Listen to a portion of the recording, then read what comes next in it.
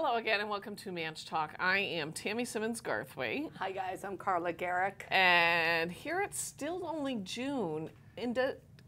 Are the plants in your yard acting more like it's fall? It's almost well, I mean, it's been too hot, everything's dying. It's kind of weird. I feel like flowers that normally don't bloom until July, like the orange tiger lilies, those aren't June things, I don't think. And I've got them everywhere. I'm like, what is happening? So I measure mine by my rose campions, which is like a bright pink flower. That's the color of my lipstick. That's how I remember it. And they usually only bloom after Pork Fest, and they're almost done. And like my lilies are done. Like everything that, like everything I time seems everything like 2 or 3 weeks ahead. Pork Fest to post Pork Fest.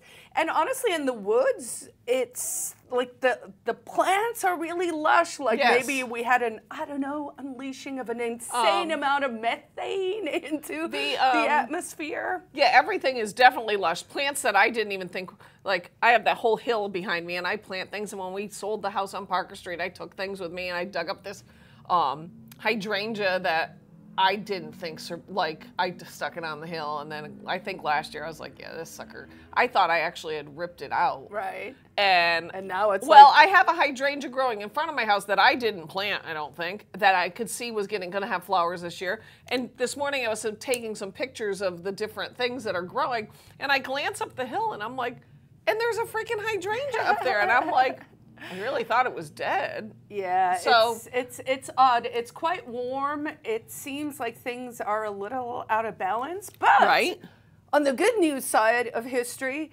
Julian Assange is free. So an interesting thing, because we were watching, what's today, Wednesday, so it must have been Sunday, it must have been Monday night when I was reading it before I went to bed. I was like, oh, Assange is getting out. And it is funny to watch the way the headline reads, because the headlines in my circle of people is Assange is free, right? Headlines in the Union Leader were Assange pleads guilty. And I thought, well, yes, technically he did. That's what he did. My presumption is the federal government in the United States realized he was never going to be extradited to the United States. He would just as soon die in a jail someplace else than come here. He's not an American citizen. The federal government has no business charging him as an American citizen. And I think they have no business charging him, period, right, but if we believe in the First Amendment and free speech. Even beyond the content of whatever the charges would have been, he's not even an American citizen, right? So I think they realized, like, this is never going to end. And so they made a deal. They made a deal with him. He pled guilty to like one charge of conspiring to steal something. One charge of violating the Espionage Act. But it was conspiracy to violate. Right, because even under Chelsea Manning's guilty plea, so basically what happened, right? So let's set it up correctly. Julian Assange is the equivalent of the New York Times, Bob Woodward, anybody, or well, let's put it reporter. Sure, let's put it in context people might understand with whistleblowing, reporting, and what the role of the media is. So the role of the media is actually to tell us the truth, so that we can figure out what the TF is going on in life, so that when there are problems, we can fix them.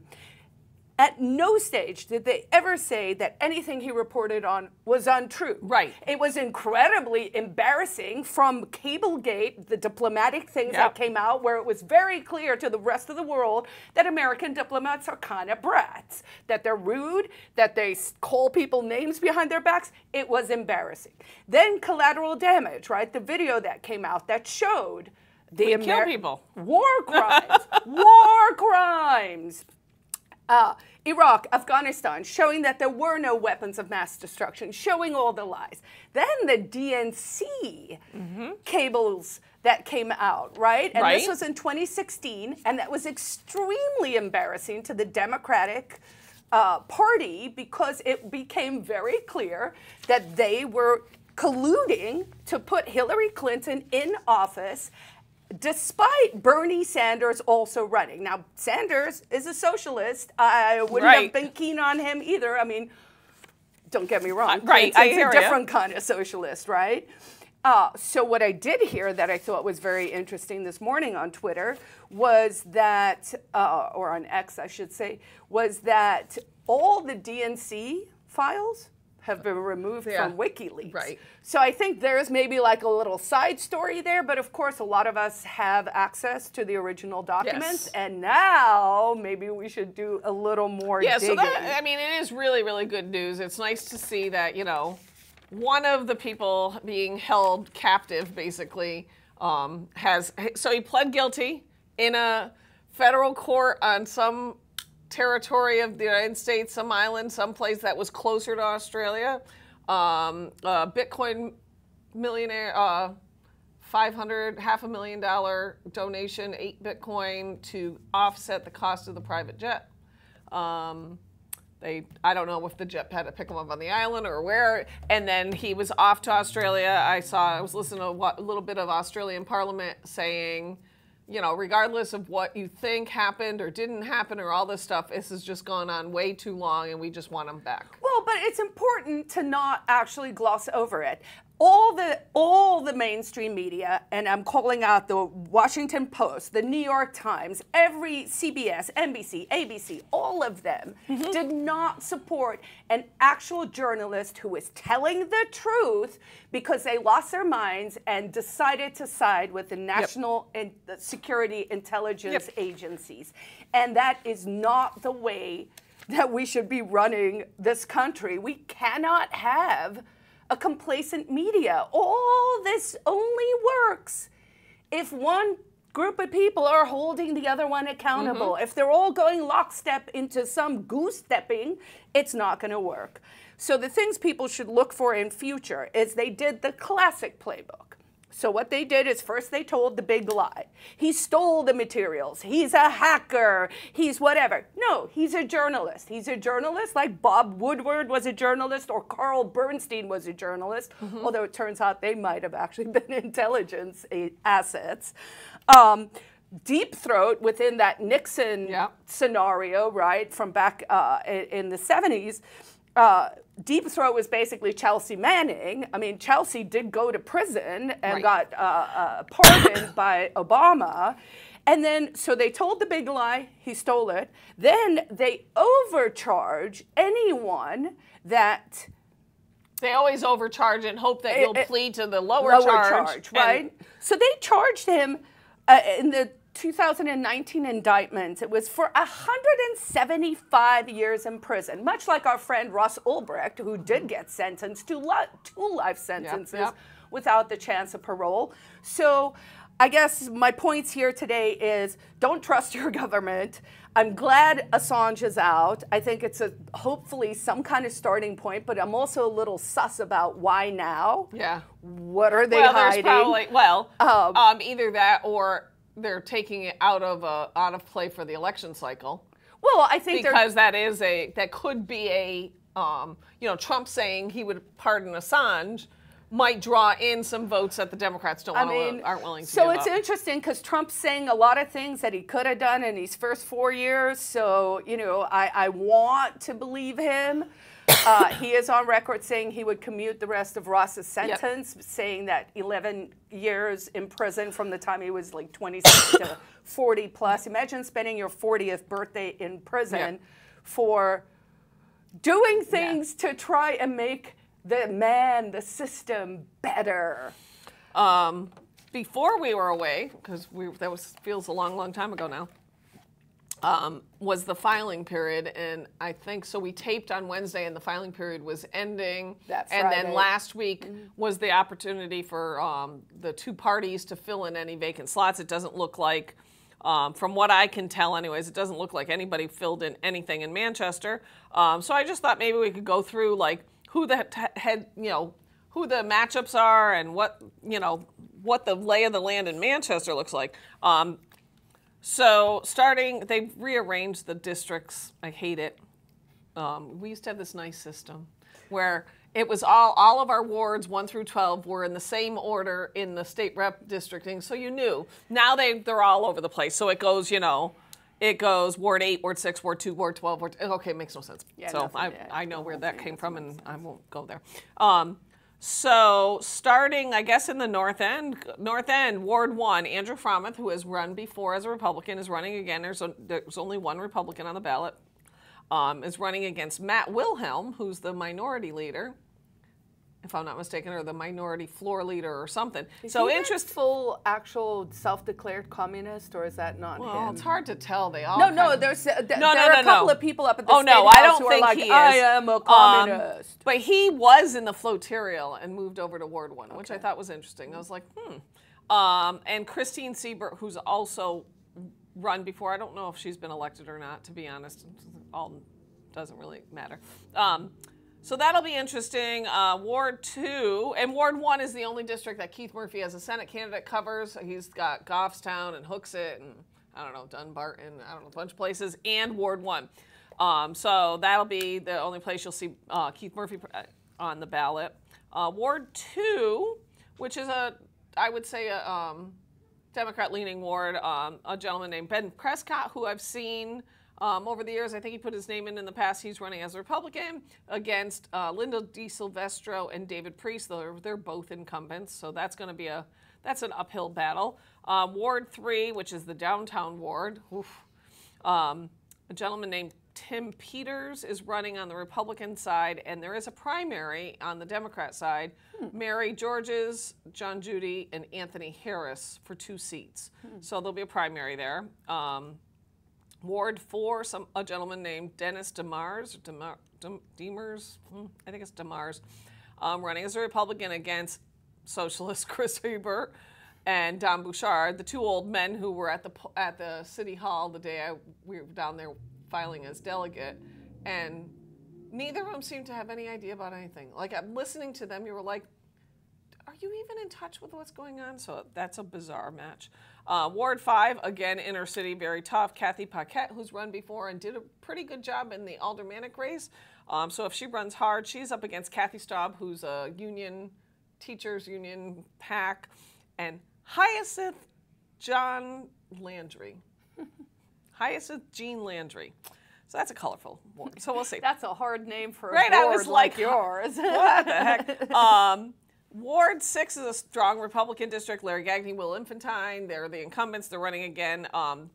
Democrats only put up Dan Bergeron. It's nice to know that Dan Bergeron was able to get there in time this time and didn't miss the deadline by 5 minutes. So I'm sure they'll be doing a write-in campaign for these vacant seats. Usually somebody does a write-in campaign for. From one party or the other, so that's where it gets a little hairy.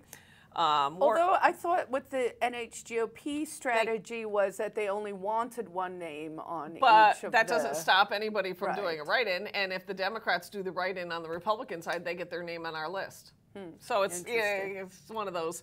Doesn't sound Ward 7, Brian Cole's the incumbent. He's the only one on the ballot there on the Republican against Mike Rochelle and Patrick Long. Not Pat Long, the one running for Senate. Patrick Long, just to confuse things, the other Pat Long. Ward 8 is a strong Republican ward. Mark McLean and Mark Prue running for re-election there against Laura Quiroga, who I believe didn't she run for like a school board at large or alderman at large or something like that? And good old Tommy Katsiantonis is back. Tommy Katsiantonis, who literally went to jail for stealing taxpayer money. Literally wants to represent people in the State House again after he stole their money. So there's that. Ward 9, Jose Marte, I don't know how he ran for, I think he ran for alderman, and Pierre Dupont are running as Republicans in Ward 9 against good old non-binary Alessandra Murray and Josh Query. So that's the LGBTQ plus team right there. Just saying. That's what they go for. That is literally, although I think Alessandra also worked for a pro-abortion organization that she was getting a paycheck from and got the slap down that she couldn't do that. I did think yesterday I saw all the congressional critters, New Hampshire congressional critters, were like posting about abortion nonstop.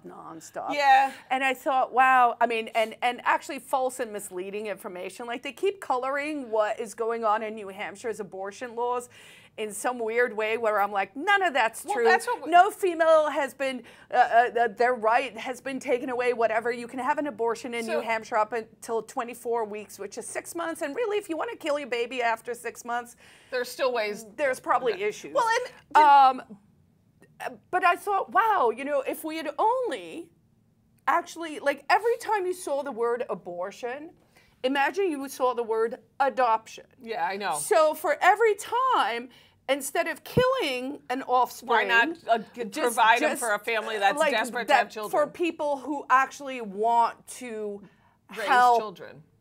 Other people, right? Nope, and they never it's do. just so sick and distorted, I can't even. So I think what you're seeing is you've got the federal DNC message, which has been trickling down to all the way down to the, you know, to state level races about, oh, Republican extremists on abortion, and they won't let, and they'll protect Roe v. Wade and protect women's rights to blah blah blah. But then,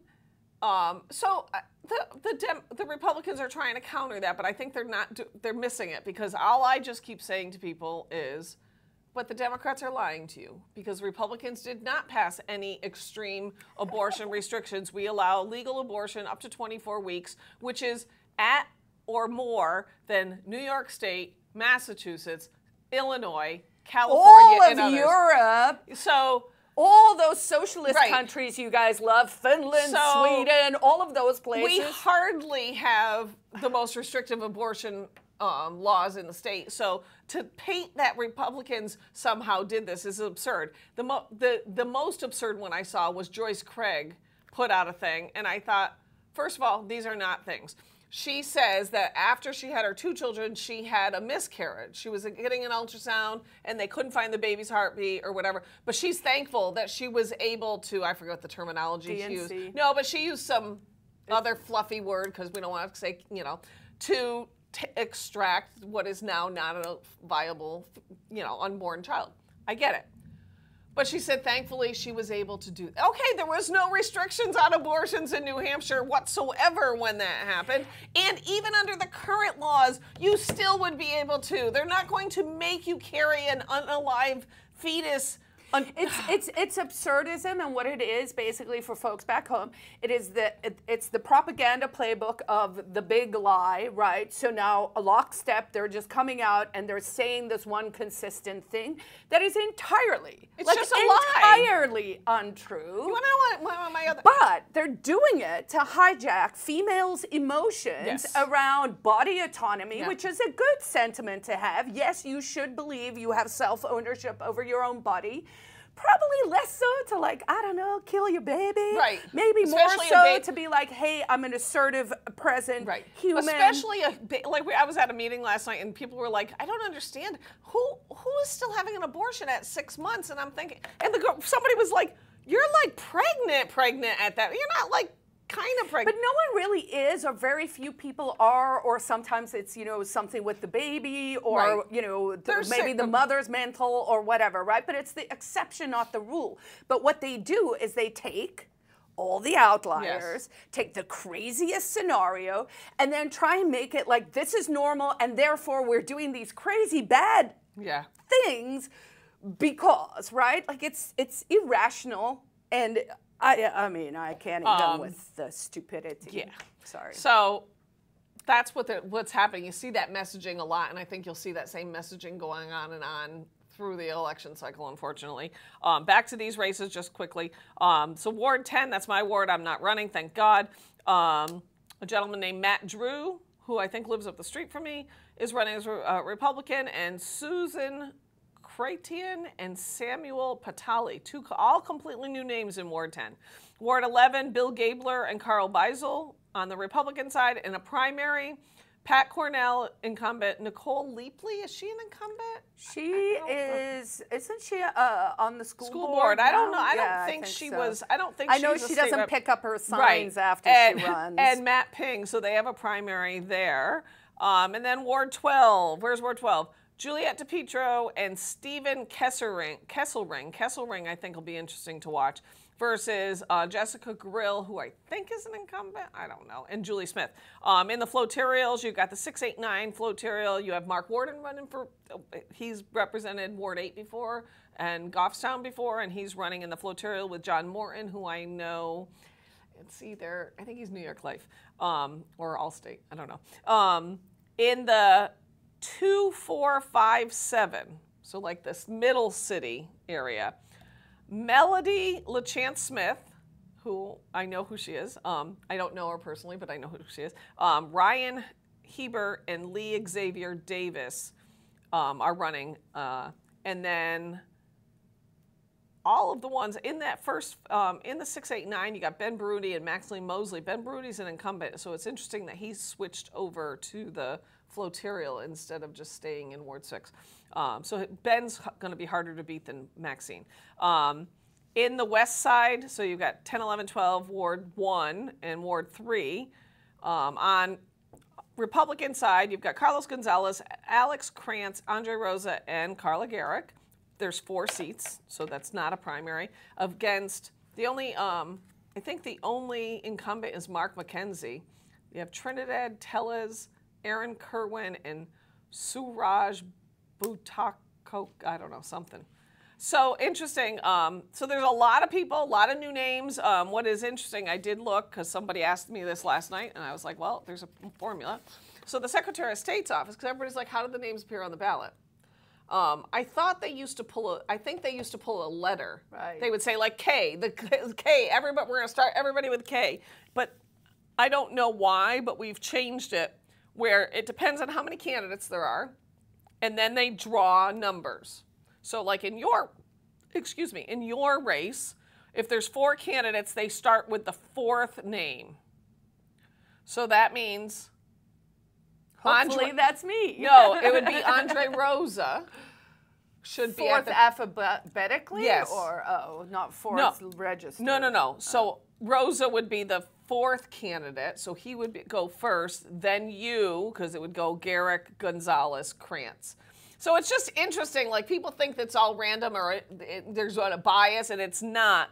There's like there's a whole sheet of, there's a bias, folks. You know what I mean? There's a sheet of how they do it, and that's what they do. They pull this thing, and for the next, I think it's through to 2026, this goes. Every election follows these rules as far as placement, and they do the same thing for which order the columns, political party columns. There's a whole methodology for that.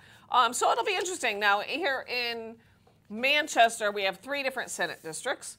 The first one is Senate District 16, which is the seat that Keith Murphy has. He has no Democratic opponent at this point, which means they'll do some sort of write-in, and supposedly it's going to be, she ran for mayor. Trisciani is going to try to write in against Keith, so that'll be interesting. That's a pretty Republican district that includes Goffstown and Hooksett, so they've got like the strong Republican base. Then there's district that's 1618 is Donna Soucy's seat that Victoria Sullivan's running for. That is wards 5 through 9 and the town of Litchfield, so that's got at least 2 solid Republican wards and very Republican Litchfield with a couple. Probably 7 and 9 are probably toss-up wards, and 5's a little trickier. And then there's what was Lou D'Alessandro's seat forever and ever and ever and ever and ever and ever. That's Senate District 20. That they have a Democrat primary. Sean Parr and Pat Long are primarying for that seat. Pat Long's the anointed Democrat. And then at the very last minute, Brittany Ping signed up to because they had nobody. So I wonder why. So that's who we've got. I think that's a district that's, as much as I'd love to believe that some friends of mine could win, that district's very, very Democrat. I think it's like a D plus 10 or some craziness. Guess we'll never know, folks. So that's that. So we got a lot of races. There's a bunch of people running for governor. It cracks me up. Like you look at some of these lists, there's like 13 people on the Republican side running for like CD2. It's almost like there's rank and competency all over, and it looks not very competent to me. I would like to suggest that people look at this book on Amazon. Growing Liberty is a really great new book that came out by Matt Barney. highlights a bunch of people and sort of talks about what we're trying to do here in New Hampshire. So I want to make sure I didn't miss mentioning that. That's really it. If you've got any suggestions for TV shows or things we should know about that are happening here in Manchester, you can email us at manchtalk@gmail.com, and we'll look into whatever you have to send our way. And obviously, if you're watching the show, you survived the really, really hot heat and the tornado warning and all that good stuff. It is still warm today. It's like 87 degrees out there. It's going to be a hot summer, I think. So, if you haven't bought your air conditioner, it's time. Go buy an air conditioner, at least for one room in your house. And go enjoy some homemade ice cream. We did that when we picked up the plants. We put on all our plants at the community garden down on the west side yesterday. That was good. Lots of spiders.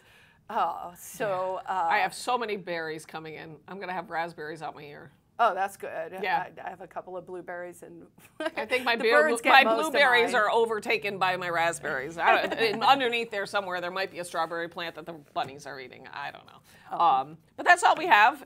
We'll be back next week, and enjoy the weather. Get out there, take a walk. If you got a dog, take your dog for a walk. Go check out the city pools. All the city aquatic situations are open. The one over on the west side is open as of last weekend, but won't be open this weekend because there's a swim meet. But you can go today. You can go tomorrow. But that's it. That's all we have. Thanks, guys. Bye.